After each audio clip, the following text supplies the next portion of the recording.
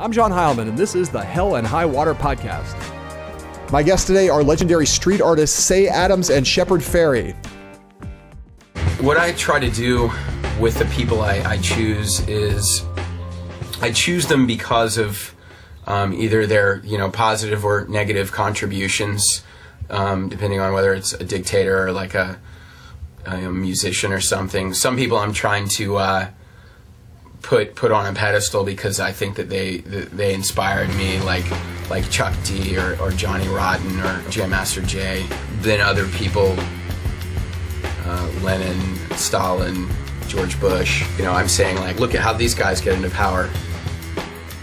Sometimes I've taken that whole strategy, which has been used by advertising and propaganda forever, of take something, make it seem important, make it seem powerful, use emotionally potent phrases and images to get people's attention, to indoctrinate them, and to at least get them to feel like, wow, this is big, this is bigger than me.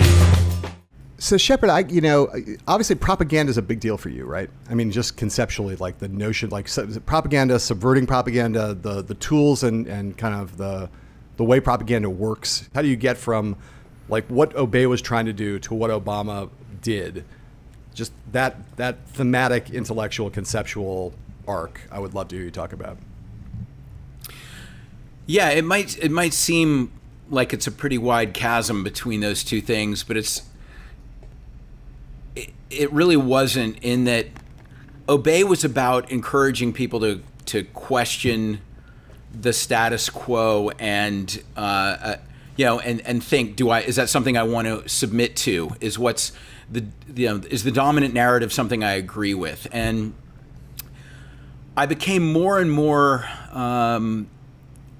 explicit with my politics during the George Bush era.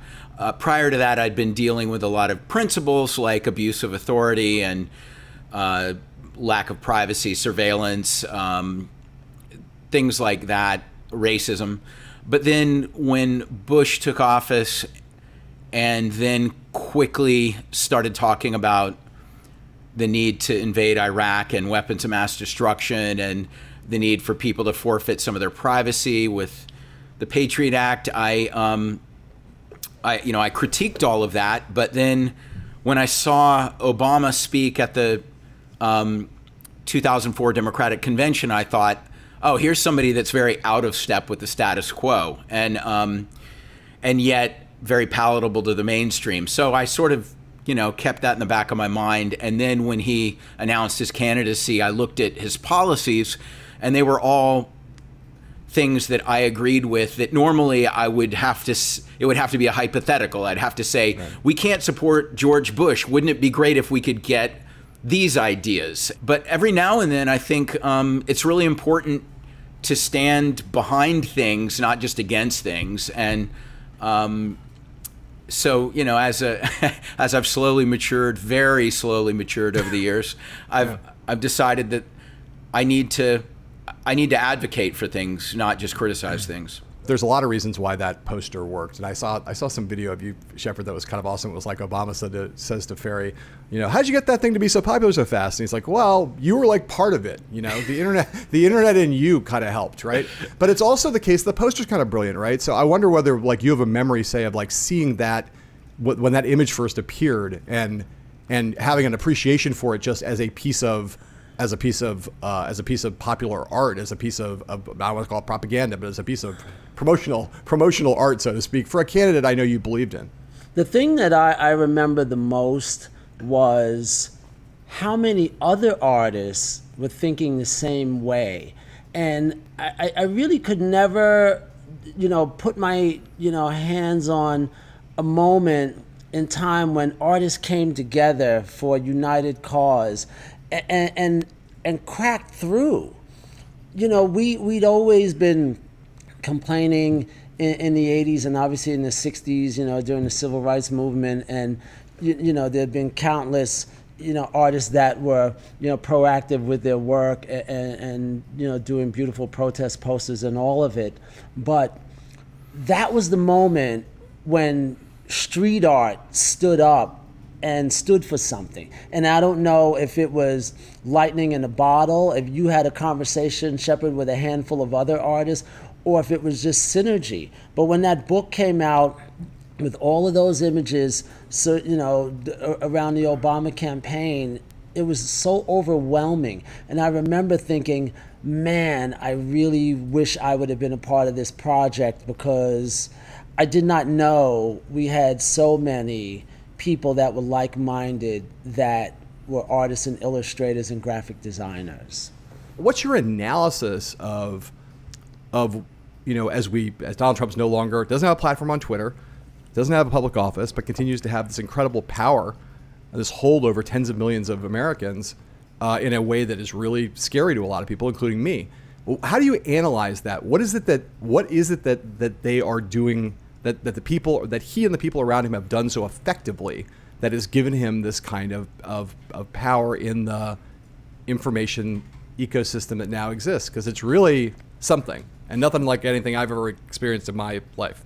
Well, the sad thing is that there are, you know, more like-minded people that think that way. We like to believe that they're not there, but they've always been there.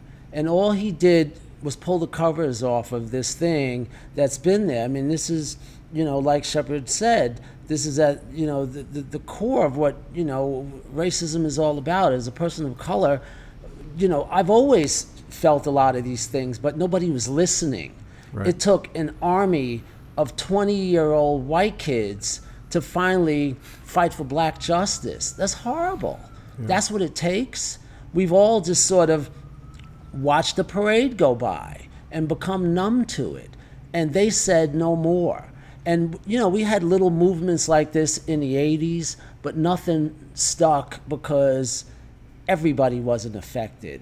And here we are in this space where we're talking about things that we've been screaming about since the 50s and 60s, but now we're finally starting to get a little taste of what social justice looks like. Shepard, give me your analysis of Donald Trump as propaganda, Donald Trump and his enablers as propaganda, as incredibly effective and profoundly dangerous propagandists. Why does it work? Well, because Donald Trump understood at a gut level, something a lot of people are susceptible to. Grifters use this tool all the time. They figure out what their mark most desires, and then they say they can provide that. So Donald Trump said to steel workers in Pennsylvania and coal workers in West Virginia, I'm bringing your jobs back, and TV builders in Ohio. And of course he couldn't do it, but you know, there's that. It's promising on people that he can deliver on a fantasy that he can't deliver on.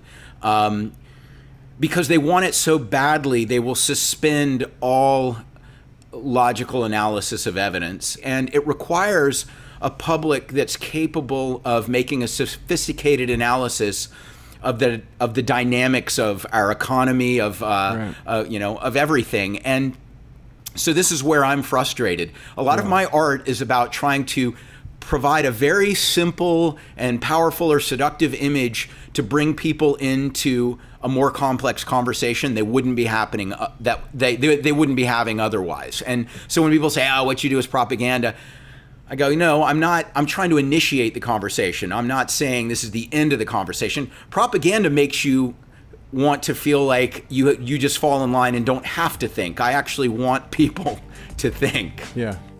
Thank you for watching. You can watch the full episode of Hell and High Water on The Recount, streaming daily, or listen to it wherever you get your podcasts.